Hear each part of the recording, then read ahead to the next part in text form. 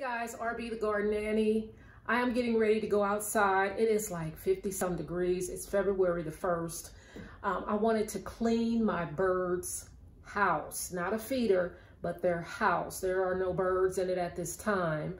And so I thought it would be a great time to get out there. It's a warm day and take care of this so that when they get ready to do all that they need to do, it will be nice and clean and I won't have to worry about it later on in the season.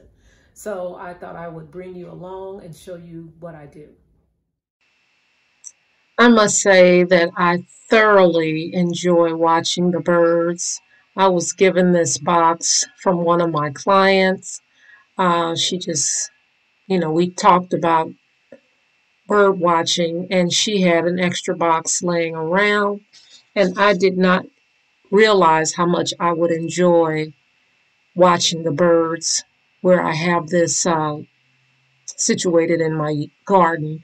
It is just a wonderful thing to watch. And this is a really easy process. Like I say, I'm just cleaning it out with this brush. I already took out the big nest. There was already a big nest in here. And so I removed that first. Then I went on and got my brush, and now I'm just doing all the, the little fine tuning of cleaning. So I did see someone before they sprayed some type of soap water solution in there. I did not think that was necessary. I don't know, but I'm really giving it a good thorough brushing. And I plan on, now that I've enjoyed this one so much, I plan on purchasing a few more over the summer. I've been looking at some on Facebook Marketplace. So I'm going to be definitely getting some more just to enjoy watching the birds. You know, my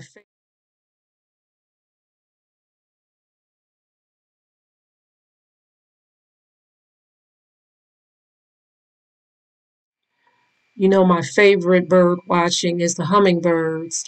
But like I said, I've really enjoyed these. I think this is a Bluebird box, but I'm not totally certain. If you know, please leave it in the description box below. But yeah, this is a wonderful thing to have. I'm just showing a up close look at what I've done. And yeah, if you have not tried a birdhouse, maybe you might want to give it a try.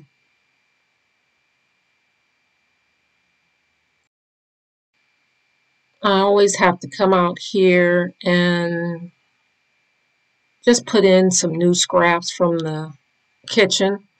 And I love this environmental tumbler, and this one I purchased from Aldi's a long time ago.